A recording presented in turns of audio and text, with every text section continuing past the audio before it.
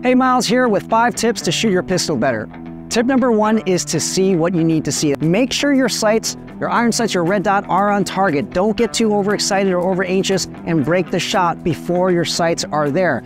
Tip number 2, if you have the time and space, make sure to stage your trigger. Take up all the slack, and then when you're ready, break that shot. Tip number 3, if you don't have the time and space and you get surprised, you need to learn how to isolate the movement of your trigger finger and don't move anything else. A lot of people miss because when they squeeze the trigger, they're actually moving other parts of their body that make the gun veer off of what they want to shoot. Tip number 4 is to grip your gun firmly, but specifically grip firmly enough so that the gun does not move within your hands.